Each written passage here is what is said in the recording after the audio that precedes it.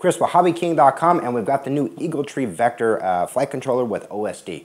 Now this is a little bit different as far as flight controllers are out there. It's got some really cool key features we'll go over in a second, but this is the combo package which comes with the PSU, which is the power sensor, as well as the external compass and mag, and the flight controller itself. Now the key thing that I want people to be aware of is that this was designed mainly for FPV in mind, but it doesn't necessarily have to be used for FPV, but it's definitely geared for that, as well as it can be used on aircraft as well as multi-rotor. Now let's go ahead and get in some of the features that set this aside from some of the other flight controllers out of the market. First thing we're going to touch on is the built-in OSD. Now Eagle Tree is well renowned for their FPV setups, their ground stations, and some of their return to home and OSD systems. They've integrated it into pretty much all into one unit here. Now the OSD on this is unlike any other OSD that you can get. It's got crisp, clear color graphics.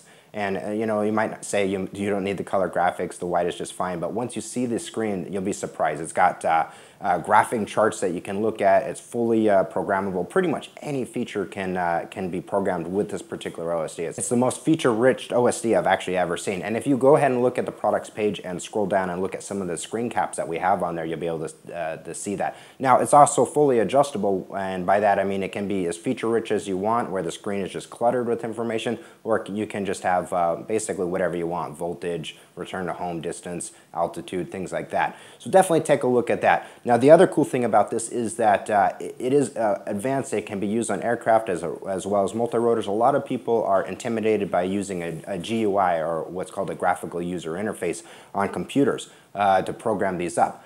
Because it is an OSD system, it actually is fully programmable via using your transmitter and your goggles or your screen for your FPV. So you can plug it in and go into the programming mode. It has full menus, graphical interfaces using your FPV goggles, and you can go through there and program it and change things with that. The other thing that they did is that the wiring on this is plug and play. They pretty much have made this to where you can plug it in and out. You can exchange this between a multi-rotor and an aircraft, and you don't have to do any soldering or wiring. You pretty much have the cables, and everything makes sense, and it just plugs right on into it. The PSU unit gives all the information as far as amperage, voltage, feedback, as well as provides power for not only the flight controller, but your FPV and receiver and other gear as well. It has the GPS with external magnometer, as well as the pedestal stand, which allows this to get up and away from sources of interference. Anyway, guys, this is the new Vector flight controller with OSD built into it. This is the kind of their version of a master set.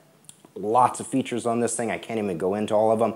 Definitely check out in the write-up, but even our write-up on it, just to the amount of space that we're allowed to put into our web copies, is very limited. Go to Eagle Tree's website, click on it, check this out. They've got about 8 pages there worth of information that you can take a look at on this flight controller. It's great for aircraft, it's great for multi-rotors, definitely geared towards the FPV pilot, but not necessary. It's up on the new items page. As always, subscribe to our YouTube channel. We will see you next time.